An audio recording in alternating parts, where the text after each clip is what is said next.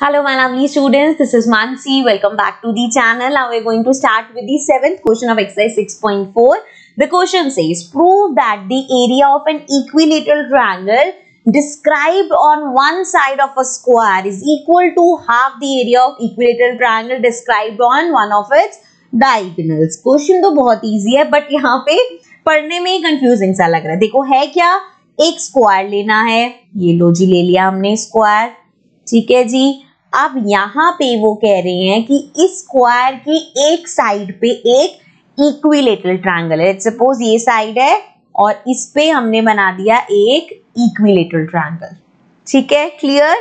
अब वो कह रहे हैं किसके इक्वल होगा वो सब मैं बाद में लिखूंगी. दूसरा इक्विलेटरल ट्रायंगल है कहाँ, described on one of its diagonals. अब लेट्स सपोज ये डायगोनल ले लो, वो ले लो, एक ही बात है. लेट्स सपोज मैंने ये वाला डायगोनल लिया स्क्वायर का. सो इस पे बना हुआ है, मतलब इस तरह से एक इक्विलेटरल ट्रायंगल मेरे स्क्वायर के डायगोनल पे बना हुआ है. यहाँ पे फिगर जितनी डिफिकल्ट है, मतलब जितनी कॉम्प्लिकेटेड लग रही है, उतना इजी ये क्वेश्चन है.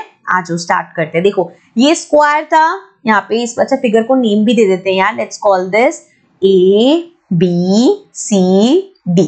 तो ये तो हो गया जी मेरा स्क्वायर. साथ में इसको दे देते हैं P नाम और इसको दे देते हैं Q. ठीक है जी.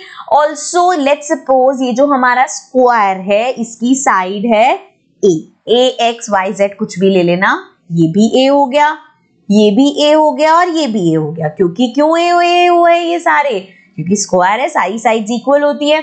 अब ये जो इक्विलेटरल ट्रायंगल है ये इस साइड पे बना है. इक्विलेटरल की सारी साइड्स भी इक्वल होती है, तो अगर इसकी एक साइड A है तो जी ये भी A हो गया, ये भी A हो गया. बड़े वाले इक्विलेटरल ट्रायंगल की बात करें तो यहाँ पे दिक्कत है क्योंकि हमारे पास अभी डायगोनल है नहीं. ठीक है. अब बिफोर फाइंडिंग द डायगोनल पहले क्वेश्चन पे वापस आके देख तो ले. क्वेश्चन में पूछा क्या है, prove that the area of an equilateral triangle described on one side of a square. इस वाली इक्विलेटरल ट्रायंगल की बात कर रहे हैं हम. एरिया ऑफ PBC, ठीक है जी, is equal to half the area of equilateral triangle described on one of its diagonal. यहाँ पे कौन सा है, BQD. तो जो आपको प्रूव करना है PBC का एरिया BQD के एरिया के हाफ है. ठीक है जी. सो ये हमें करना है प्रूफ. यहाँ पे वापस आते हैं, डायगोनल की बात हो रही थी, डायगोनल निकाल लेते हैं. नाउ सी, अगर मुझे यहाँ पे BD डायगोनल निकालना है, सो इन ट्रायंगल ले रही हूं मैं ABD. क्यों ABD ट्रायंगल ले रही हूं, क्योंकि जी ये एंगल मुझे पता है 90 डिग्री का होता है, तो मैं पाइथागोरस थ्योरम की हेल्प से BD फाइंड कर सकती हूँ. सो इन ट्रायंगल ABD हमारा जो BD जो कि हाइपोटेन्यूस है, इसका स्क्वायर इक्वल होगा AB का स्क्वायर प्लस AD का स्क्वायर. और यहाँ पे हमने क्या किया है, यहाँ लिख देते हैं पाइथागोरस थ्योरम यूज करी है हमने. ठीक है, क्लियर है. हाँ जी. तो जी BD तो निकालना है. AB क्या है, A स्क्वायर प्लस AD क्या है, अगेन A स्क्वायर. दोनों साइड्स A है ना. A square plus A square हो गया 2A स्क्वायर. BD निकालना है तो ये हो जाएगा जी अंडर रूट. सो अब देखो 2 का अंडर रूट तो अंडर रूट में ही 2 रहेगा. A स्क्वायर का अंडर रूट करोगे तो वो A बच जाएगा. ठीक है. तो under root 2A under root में नहीं है क्योंकि A स्क्वायर था, तो वो तो A बाहर आ गया रूट से. तो ये आ गया हमारा BD. अब देखो अगर BD आपका अंडर रूट 2A है, दैट मीन्स ये जो इक्विलेटरल ट्रायंगल है तो ये भी हो गया अंडर रूट 2A और ये भी हो गया अंडर रूट 2A. ठीक है जी. अब आगे बढ़ते हैं. देखो अब यहाँ पे ये जो एरिया ऑफ PBC, मतलब ये ट्रायंगल क्या है, इक्विलेटरल ट्रायंगल.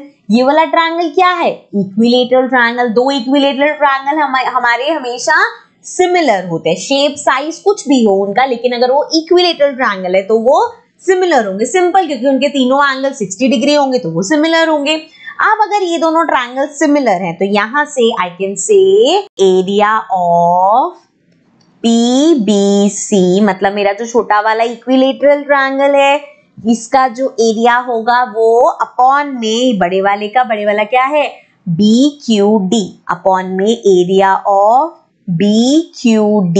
अब ये दोनों ट्रायंगल सिमिलर है मुझे पता है, तो कॉरेस्पॉन्डिंग साइड्स के रेशियो का स्क्वायर के इक्वल होगा। तो जी कॉरेस्पॉन्डिंग साइड्स कौन सी लेंगे, इसका बेस ले लो BC, इसका ले लो BD।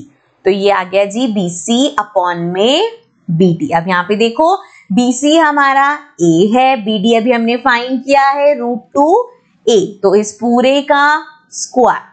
सो जी यहाँ पे A से तो A हो गया कैंसिल, बचा 1 अपॉन √2 और इस पूरे का स्क्वायर। तो 1 का स्क्वायर 1, √2 का square 2। So that means area of PBC upon में, PBC सही लिया था ना हमने, हाँ PBC अपॉन में एरिया ऑफ BQD। अब देखो यहाँ पे BQD को अगर मैं उधर भेज दूं तो मेरे पास क्या आएगा, area of PBC equal half of area of क्या था BQD। और यही क्वेश्चन में हमें प्रूव करना था कि PBC का एरिया इसके एरिया के हाफ होगा। So therefore hence proved. इस तरह से सिंपल सी तरह से हम क्वेश्चन कर लेंगे। कुछ चेंजेस आते हैं, क्वेश्चन डिफिकल्ट नहीं है, प्रैक्टिस चाहिए इन क्वेश्चंस में। So this was the 7th question of exercise 6.4। अब हम आएंगे अपने नेक्स्ट क्वेश्चन पे, but in the next video.